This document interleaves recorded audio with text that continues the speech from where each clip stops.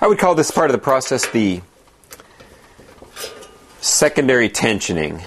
We're bringing the wheel up to a working tension, and we'll make our final tension adjustments from there.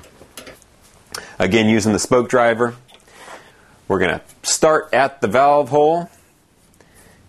It's easy to find because we've got our labels all lined up, and we're going to advance that nipple all the way until the last of the threads disappears underneath the top of it. That's a reference point.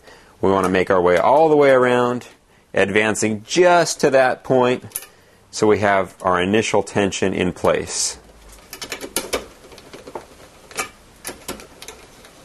As you make your way around the wheel, tensioning just to that initial tension, you'll notice the wheel's starting to snug up just a bit, all the slack's coming out of those spokes, and the wheel's starting to take shape a bit.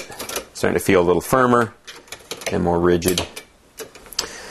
And we're trying to be as symmetrical as possible and even all the way around. So, as we advance these spokes up, let's be real conscious of getting right to the top of the thread there on each of them. Now I've made my way all the way around from valve hole, full circle to valve hole, and I've got a reasonably straight start. The spokes are still a little bit loose, obviously, but we're starting to get tension into the wheel. Now we're going to make our way around with the spoke wrench, again starting at the valve hole. In this case, we've still got quite a bit of slack, so we're going to do 2 full turns, 1, 2 on each of these spokes. Don't lose count here. We want to make sure that the wheel is evenly tensioned as we advance the overall tension of the wheel. In this case, 2 turns. You can start with 1 turn.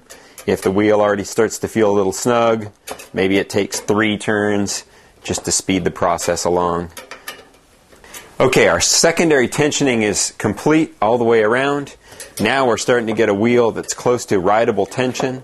Starting to feel a little tension in those spokes. There's nothing sloppy. None of the spokes are loose.